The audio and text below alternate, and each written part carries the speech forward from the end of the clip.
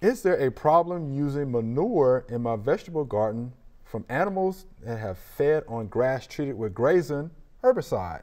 This is Curtis from Knoxville, Tennessee. All right, well, Grazon, we know about that because it's used in pastures, right? That's in right. Fields. And on the label, it states, do not use the manure from animals that have, you know, been on pastures with this. Yeah. So that the label, as we just mentioned, the label's pretty much said it is on the label. Yes. Yes. Yeah, because the active ingredient is picloram, which is a broadleaf weed killer, which you use in pastures and fields, and it is stated on the label. Yes. Don't use it, you know, in manures for your vegetable gardens and things like that. So, so how do y'all feel about other, you know, products that are being used in fields? You think they'll end up in manures, and should we or should we not use that in our vegetable gardens? Well, you know, obviously, I'm pretty sure with as many pastures as we have around, I'm pretty sure these pastures have been hit with pretty much everything.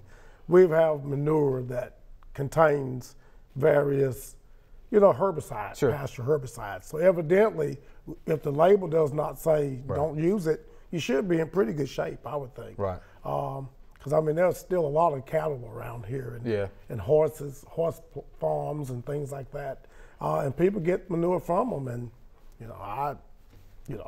don't hear about any issues. Okay. You know.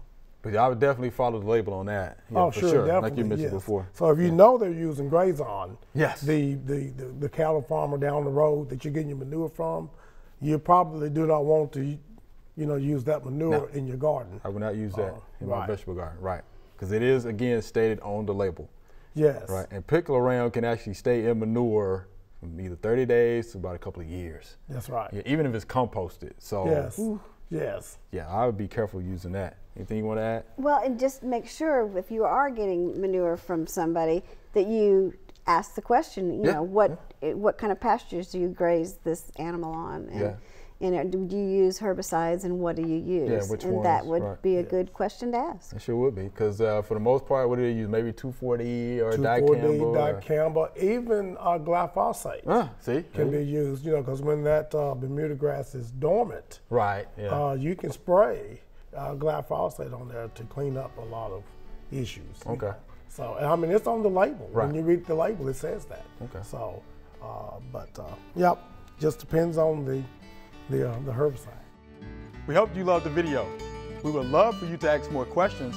Be sure to leave those questions in your comments.